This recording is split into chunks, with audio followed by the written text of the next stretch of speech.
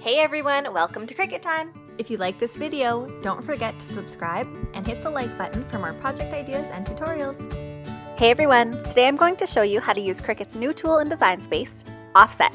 This is a handy new feature for making outlines on any of your words or your pictures. So today I'm going to put an outline around Hello Spring. This is perfect for a sticker or even for a sign. This tool is new, but it is definitely user-friendly. To start, just click on your word or your picture that you want to put an outline on.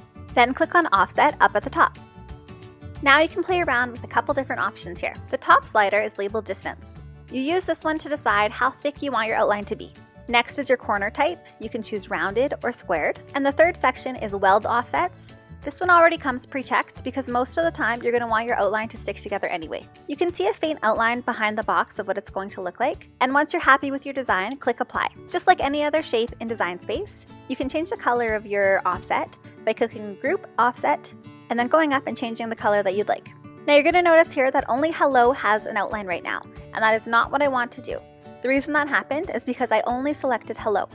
If you want the whole thing to have an outline, we'll just press Undo and select all of it. Now you do the same process.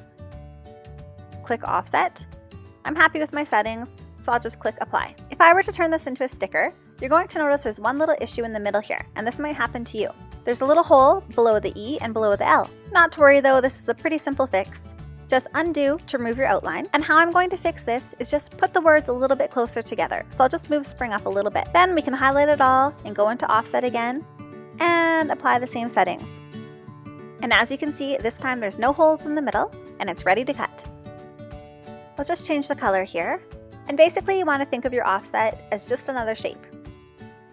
I can still move Spring around and it's its own separate layer, so just keep that in mind when you go to attach and weld your components when you go to make it. Prior to starting this video, I ungrouped all of my letters in Hello Spring so I could position them just how I liked them. So now I just need to put them all back together so that when I go to make it, they're right where they're supposed to be. If you're not sure how to do this, you can watch one of my other tutorials showing you how to group and ungroup letters. So finally, I'll just click on Make It so that you can see the matte view.